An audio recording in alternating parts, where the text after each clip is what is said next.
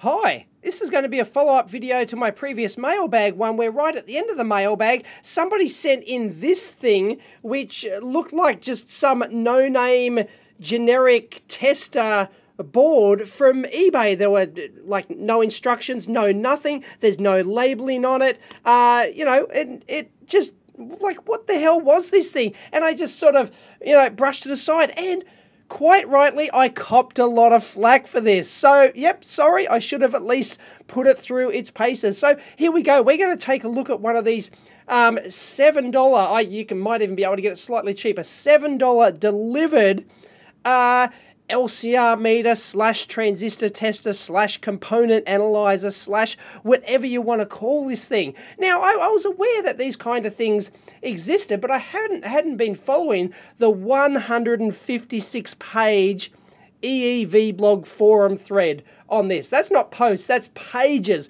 So please forgive me that I'm not going to go back and read the entire 156-page thread about these things. Now, this particular one, I've found it on eBay, and it's the M328, but it goes under various different names, and it calls itself, you power it up, calls itself the M Tester. Like, there's no other, information on here, and that's one of the things, I know it's only $7, but is it too hard to actually, silk screen on there what this thing actually does or something like that? I don't know. It would have been handy. Anyway, let's get into it. Apparently, it's a component tester, and apparently it's pretty good. These have a big following, lots of fanboys out there, and people wanted me to test it out. So let's give it a go. This is this particular M328 one, and yes, I do have a brand new battery.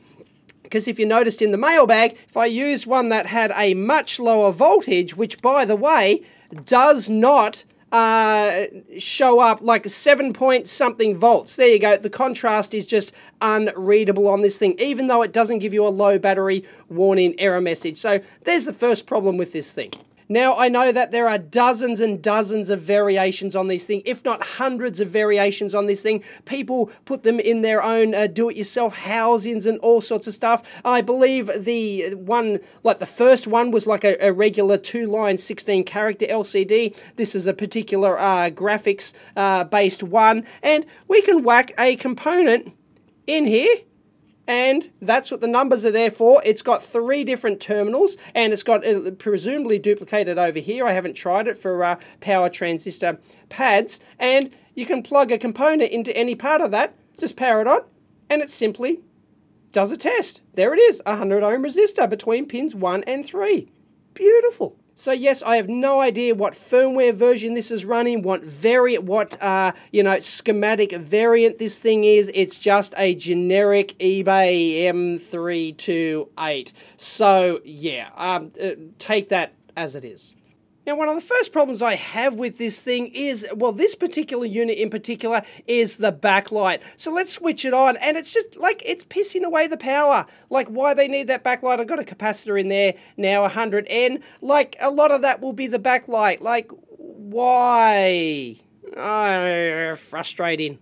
Anyway, this thing is really quite jazzy. Look, if I put a transistor in there, just got one out of the junk bin. What is it, a BD137, I think it is. Let's power it on and have a look.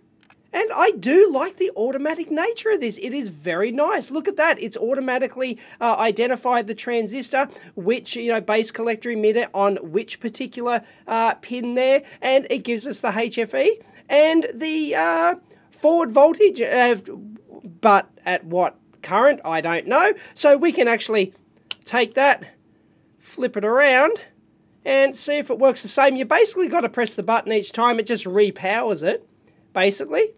There we go. Look at that.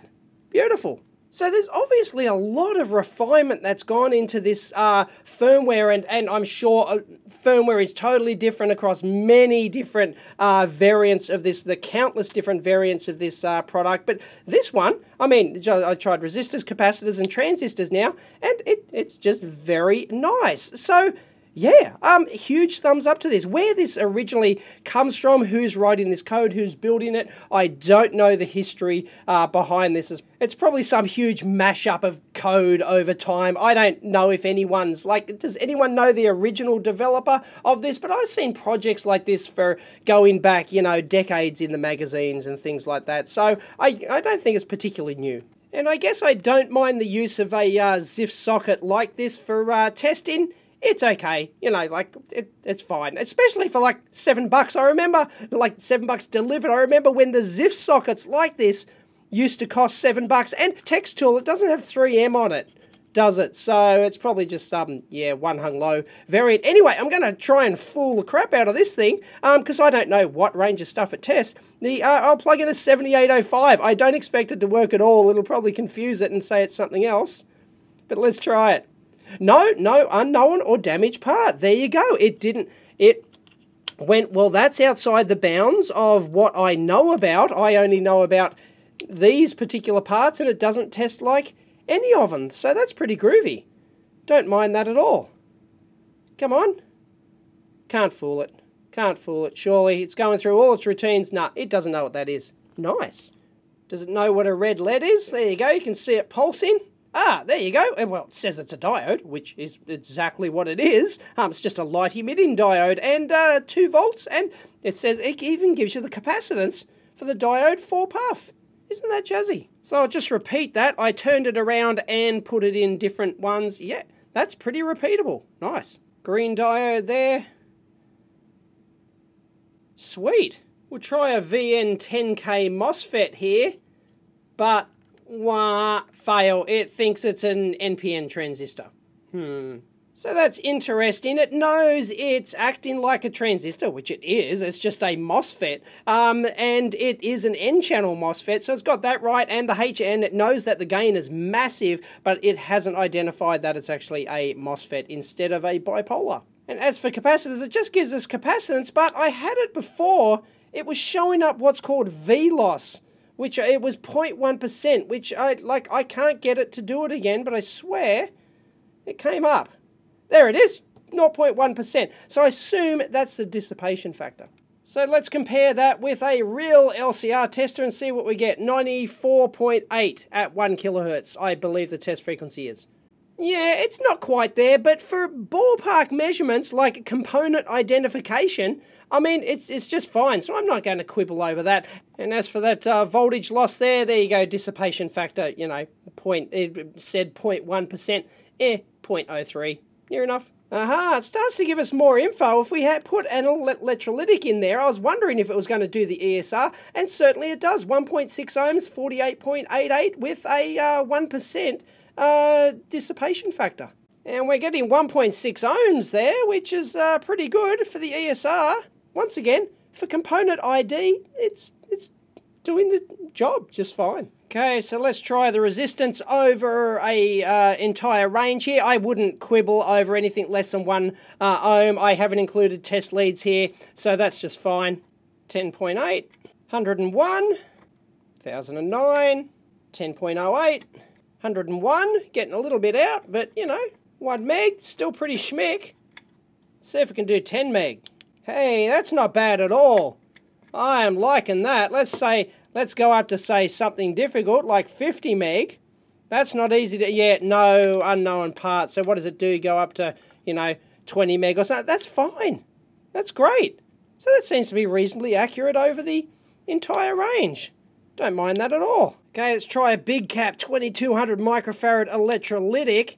Let's go. It's I measured at 1869 on my LCR meter, and was it 0.05 ESR, 0.18. It's a little bit out. 1965, but like it doesn't matter. I'm happy with that. Just for component identification, that's a winner.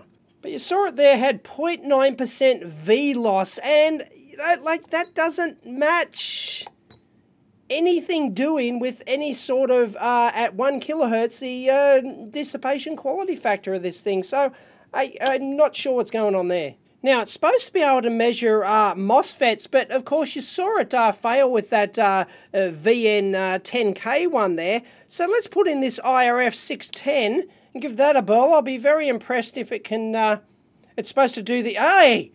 Wow, okay. Consider me suitably impressed. Look at that.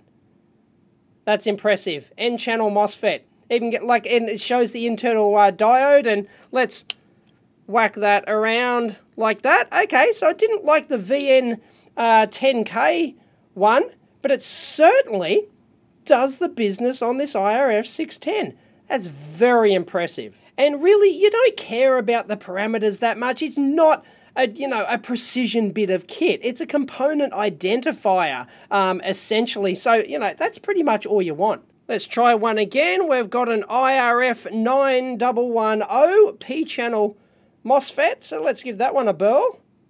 Nice. Haha. That's worth its weight in gold. And let's do a desoldered salvaged 50N06, shall we? Pretty standard part. Oh no, it can't handle the solder on the pins all that well. Let's give that a whirl. Uh-oh. Wah, wah, wah, wah. Hang on, might not be making contact. Ha! Works a treat. A winner winner chicken dinner. Okay, let's try a surface mount bipolar tranny here. Got a double two for those playing along at home. Let's see if we can... that's my LCR meter turning off. So I'll hold it down on there. I don't like those pads, but it's obviously working in this case. Neat. Alright, let's try a 3.9 volt Zener diode. See what we get. Hey, look at that. That is bang on to what you want. Like, it doesn't tell you it's a Zener diode, but it's implying it's a Zener diode because it's got the forward voltage. Yeah, it's not quite there, 3.9 volts. Actually, going at these low voltages, for these low voltage Zener, it's going to depend heavily on the test current. So, yeah, that's good enough, right? And then it knows that the diode in the opposite direction is your standard silicon drop like that. So from that, you can infer it's a, 3.5-ish volt Zener. Neat. Just got another little ceramic cap here, but you can see that I'll show you that the supposed dissipation factor is going to be, it's fairly out on this, so I wouldn't really take that as anything meaningful. 0.6% V loss. It's near enough on the capacitance. Just use it for component ID. It seems to be grossly out on, depends. Maybe there's a sweet spot of capacitance where, it does fairly well on that. But, some I've measured just aren't anywhere even in the ballpark. And I just did a little 1000 microhenry or 1 millihenry inductor, surface mount inductor there just by holding it on there. And that did a reasonable job. There you go. There's the resistance of that. And the inductance of that at 1 kilohertz, so it's pretty close. Nice. And that's a 10 microhenry inductor, but it doesn't seem to really look at the resolution there. It's pretty terrible. And it can't measure a 1 microhenry at all. It just thinks it's a resistor. And, well, that's fine. It's got a lower limit. So there you go. I'm actually very impressed by this little thing. It's amazing what you can get out of just a little 80 mega micro. Some very clever software that's no doubt been much refined over time, and a couple of passives and other stuff. There's a couple of trannies in there and a few diodes. There's really nothing to these things, and you can build these yourself. I'm sure, there are countless designs out there apparently, and I'll link in the EEVblog forum to this thing, all 156 pages of it. So for $7 delivered, this thing is just magical.